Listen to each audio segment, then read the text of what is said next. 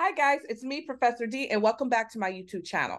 On this video, I'm going to be talking about separation of the placenta, also known as abruptio placenta. So before we get started, guys, please help support this channel. Like this video. You're going to love it. Go ahead and press that like button now so you don't forget.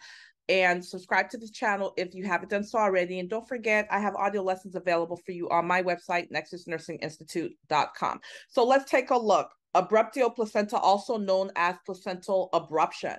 It says this is premature separation of the placenta, or as also known, abruptio placentae. It's detachment of part or all of the normally implanted placenta from the uterus. Why is this a problem? Let me tell you why this is a problem for both the fetus and the mother. It's a problem for the fetus because once that placenta separates from the uterus, the oxygen is cut off, the nutrients is cut off from the fetus. Why is this a problem for mom? She's going to start bleeding out.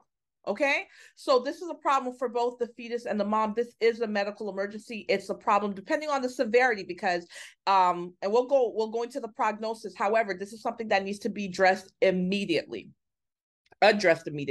So incidence and etiology, premature separation of the placenta is a serious complication. Approximately 1/3 of all antepartum bleeding is caused by placental abruption. Mom can bleed to death. This is very serious. The number one risk factor for placental abruption, look at this, maternal hypertension. Whether chronic or pregnancy related, this is most consistently identified risk factor for abruption. Cocaine is also a risk factor. Blunt external abdominal trauma, usually from an MVA or maternal battering. Domestic battering, someone punches her in the stomach. Okay, those are all risk factors for separation of the placenta. Other risk factors, cigarette smoking, history of abruption in a previous pregnancy, and preterm premature rupture of membranes. All of those are risk factors. You guys do need to know the risk factors for placental separation. Clinical manifestations. Classic symptoms of placental abruption include vaginal bleeding, abdominal pain, and I circle abdominal pain for a reason. I'm going to talk to you guys about that in a second. Uterine tenderness and contractions. The reason I circle abdominal pain, lots of the signs and symptoms of separation of the placenta, abruptio placenta, are the same. They're similar to placenta previa. But guess what? When it comes to separation of placenta, patient's going to have pain.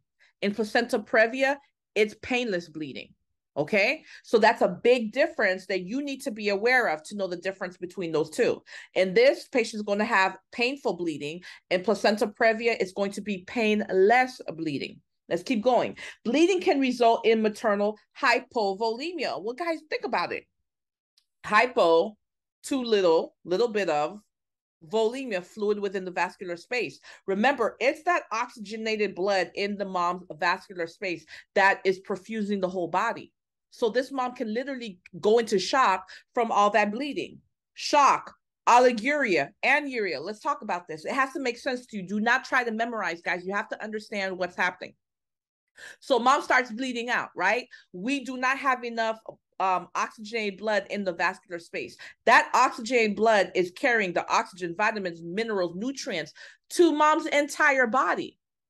Guess what is the first organ to shut down whenever something big's going on, such as hypovolemia? The kidneys. Okay, patient starts to go into shock. Those organs start to shut down because they're not being perfused. You're going to see oliguria. Hello, kidney shutting down. Patient's going to have no urine or decreased urine. Coagulopathy, they're bleeding all over the place. Mild to severe uterine hypertonicity is present. Your body's meant to survive no matter what. So mom's bleeding out, and you're going to see those contractions, the tonicity increase, trying to stop the bleeding. It's going to try, but it's going to be unsuccessful. But you will see, mild to moderate hypertonicity because it's trying to compensate. It's trying to help with all that bleeding and decrease the bleeding. Pain is mild to severe. It's going to be localized over the site, but there will be pain. Board-like abdomen. Think about it. Why do you think mom's abdomen is going to be board-like? What's causing that board-like abdomen? All of the blood that's accumulating. That's what's causing that abdomen to be so hard and board-like. Lab findings, positive APT test, that's blood in the amniotic fluid. Is there supposed to be blood in the amniotic fluid? No. What else? Decrease in hemoglobin and hematocrit. That H&H is going to start to go down because she's bleeding out. Decrease in coagulation factor levels. It makes sense because she's bleeding out. She's not clotting, right? Clotting defects such as DIC may be present. Maternal and fetal outcomes. Hemorrhage, her bleeding out. Hypovolemic shock, those organs shutting down from the blood loss. Hypofibrinogenemia, you guys know I pronounced it wrong, but you guys see that?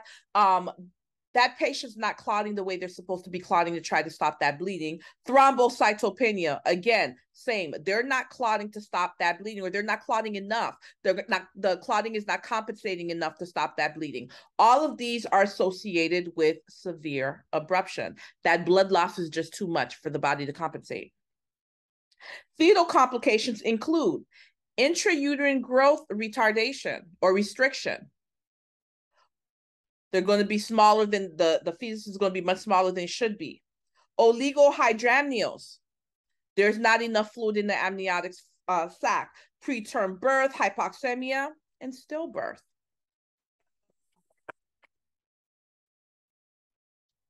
Diagnosis and ultrasound that can identify the three main sources of abruption. The diagnosis of abruption is confirmed after birth by visual inspection of placenta. Just looking at it and you'll be able to tell. Placental abruption should be highly suspected, and the woman who experiences, I don't know why I don't have this highlighted, but this is important. Look at this, guys. Sudden onset of intense, usually localized, what? Uterine pain with or without vaginal bleeding. Usually you're going to see vaginal bleeding, but it's very important to understand that they will have pain. The initial assessment is much the same as for placenta previa. The biggest difference you're going to see between those two guys is going to be pain. Placenta previa without pain, with pain, placenta abruption. Physical examination usually reveals abdominal pain, again, uterine tenderness, and contractions. Let's talk about management. So for expected management, if the fetus is between 20 weeks, viability, right? If the fetus is between 20 and 34 weeks of gestation and both the woman and the fetus are stable, expected management is going to be implemented. We're just going to monitor very closely and then intervene as needed, right? However, corticosteroids are going to be given to accelerate the fetal lung maturity. Remember surfactant? That's what helps those lungs to expand so the fetus can breathe on its own outside of the womb. So you do expect for corticosteroids to be administered. How about active management? Immediate birth is the management of choice if the fetus is at full-term gestation or bleeding is moderate to severe and the mother or fetus is in jeopardy. There's no choice after that, okay? At least one large bore, usually they'll put two, guys, but at least one large bore, 16 to 18 gauge IV line should be inserted. The maternal vital signs are monitored frequently to observe for signs of declining hemodynamic status, such as increasing pulse and decreasing blood pressure, right? When someone's bleeding out, what do you see? You see the blood pressure go down and the heart's trying to compensate, so you see the heart rate go up. And of course, you're looking at the urine output. You're going to see the urine output go down as well. Serial lab studies, you're going to be looking at the H&H. You want to make sure it doesn't start dropping, right? You're going to be looking at the clotting studies because one of the problems is clotting defects and, hemorrhage. Indwelling catheter is going to be inserted for continuous assessment of urine output. Why? Again, when the patient is hemorrhaging, they're bleeding out. One of the first things that happen is the kidneys start to shut down. So we really need to be looking at that urine output. This is an excellent indirect measure of maternal organ perfusion. Why? Because when those organs are not being perfused, the body's going to try to save itself no matter what. And the first organ to shut down is going to be the kidneys. Fluid volume replacement may be necessary. Administration of blood products may be necessary as well. So they're definitely going to be getting lots of fluids and they may need to get blood. Although vaginal birth is preferable, the C-section may be necessary. Cesarean birth should not be attempted when women have severe or uncorrected coagulopathy. And that makes sense, guys. Come on. If that coagulopathy is severe or it has not been corrected, they're already bleeding out. They are not clotting the way that they're supposed to stop the bleeding. Does it make sense to cut into them? Absolutely not. Okay. So vaginal birth is preferable, but we might have to do a C-section. But let me tell you something. If they've got coagulopathy going on and that hasn't been corrected, we're not going to do that. We're not going to be able to control the bleeding, and we don't want that patient to bleed out. Guys, that is your placenta abruptio, or separation of the placenta. That's it. It is not as hard as you guys think it is. I think the next video, I think I'm going to cover placenta previa, just so you guys can see the difference, because I promise on test questions, you are going to have to know the difference between the two.